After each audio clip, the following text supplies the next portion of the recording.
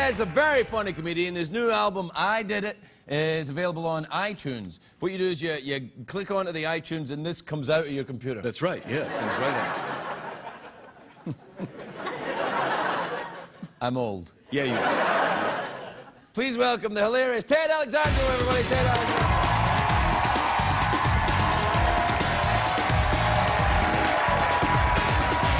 Thank you.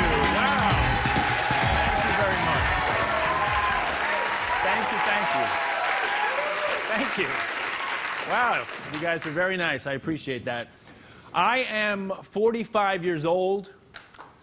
Not... Wait till you hear the rest. Not old, but kind of old. I feel like I'm retired from trying to be young. Got like 5 dead Facebook friends. That number's only gonna go up. It's weird, it's uncomfortable. You know, I don't know whether to unfriend them or block them. Like, Facebook doesn't tell you. They just kind of hang around forever, not liking anything.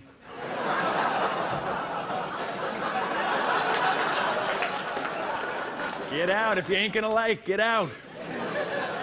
When you get to be in your 40s, friends like to play matchmaker based on nothing. You know, you go to weddings, they want to pair you up. They'll be like, have you met Sheila? She's alive. I really think you guys have a shot. And I'm not anti-love, I'm not anti-marriage, obviously. I think it's beautiful. But I think real love is hard. Like, real commitment is work. Real love is like clocking in. Like, all right, time to love. It's hard, it's work. You know, you go to weddings and you hear the vows, and they're beautiful words, but we hear them so often that it's by rote. It doesn't even process, right? For better or for worse, richer or poorer, I pledge allegiance to the flag. Just words, but those are heavy words. For better or for worse, like, how much worse? In sickness and in health, there's a lot of sicknesses. There's just one health. I don't like those odds. And even the word vow, right? That's kind of a heavy word. We don't really use that in everyday language. Do you vow? But only 50% of marriages work out. So that should be what vow means, like 50-50. It's like, hey man, you're gonna be at the party on Saturday? I don't know, I vow to. All right, well, hopefully we'll see you there. I'll put you down as a maybe.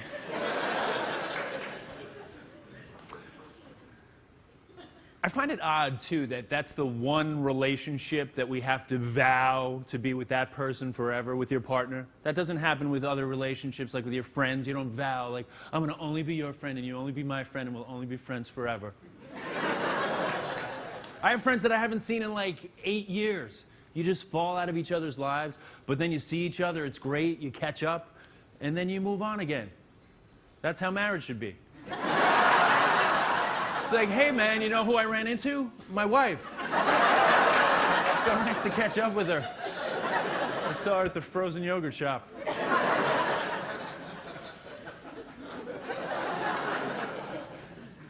I've been peeing sitting down a lot lately.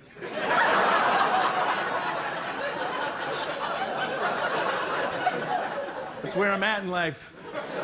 Feels good. I'm ready to begin that phase.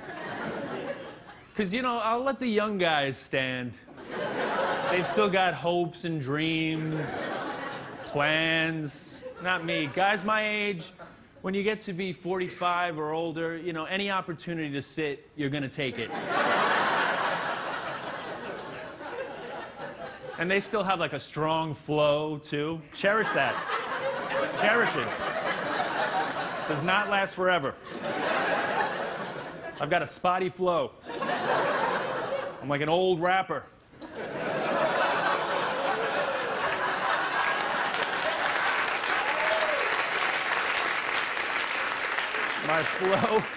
My flow is not what it used to be. It's a lot of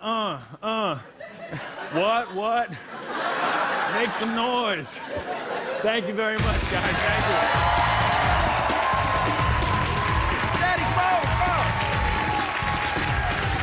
Hey, buddy. Yeah, no, come on, man. Hey, Ted. Hey, Good to see you, buddy. Good to see you, You too. look great. You don't look Thank like you. City Down P at all. You look fine. It's all an illusion, man. I haven't seen you since I last saw you in New York. You were one of them comedy clubs. Yeah, we ran into each other. Yeah. At the Well, I came to see you. I came Yes, to see you because that's I'm right. your friend. I vowed to be your friend, and We did exchange vows. I came to see you. Where was it? The Comedy Cellar? Comedy Cellar. That's a great club, isn't it? One of the best. Whoa, I it's, love it's it like there. proper club downstairs, and Yeah, you have weird to go people. downstairs. It's that's why this is called a cellar, I That's- yeah. suppose. Yeah, it yeah. works out that way. How are things? We used to go on the road together. We did. Yeah, we you did. don't, you don't call me anymore. Well, I like a little distance, as I said. You know, Yeah. like I because think then you have when a fear of commitment. It could be, but when we see each other, it's special, right? Not that kind of specialist, no. A certain kind of special. Yeah. That's very special is- indeed. Yeah. That's what I want to get to. No, Ted. No, no. No, Keep it there. I don't think so. Hey, what about the Teachers Lounge show you did? Teachers That's Lounge. fantastic. Thank you so much. Teachers Lounge is a web series that I did with. You're a YouTube sensation. I'm a sensation. Yeah. It was bound to happen.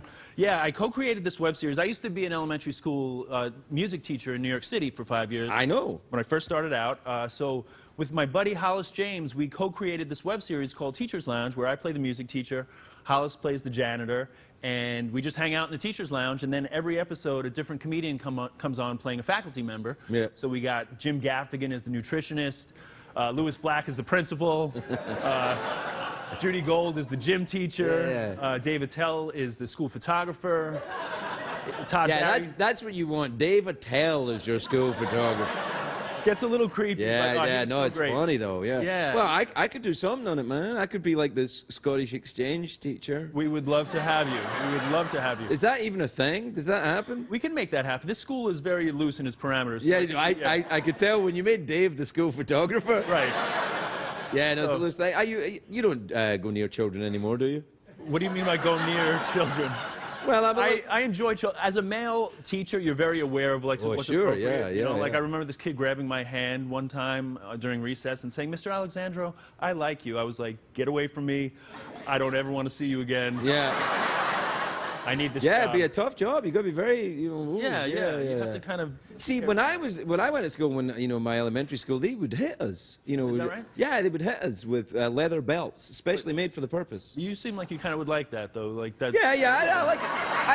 I like it now. It Right. just confused me then. Yeah. It's an acquired taste. Yeah, you get used to it. Yeah, but what's nice about this is, again, it's my background as a teacher, so it Right. combines my own teaching background, but with all these comedian friends that I've become great friends with over the years. It was all kind of do-it-yourself. We did a Kickstarter. Kickstarter, I remember, yeah. We raised the money. Yeah, I pledged over $1. That's right. Yeah. You put us over the top. So we Yeah, appreciate that's it. right. You were at 49,999, and I went, okay Ding. then. That's right, yeah. Well, Ted, it's lovely to see you. Congratulations. I'm glad that you got your leg problem worked out. Yeah, that's, Yeah. That's how I get around. All right. Ted Alexandro, everybody.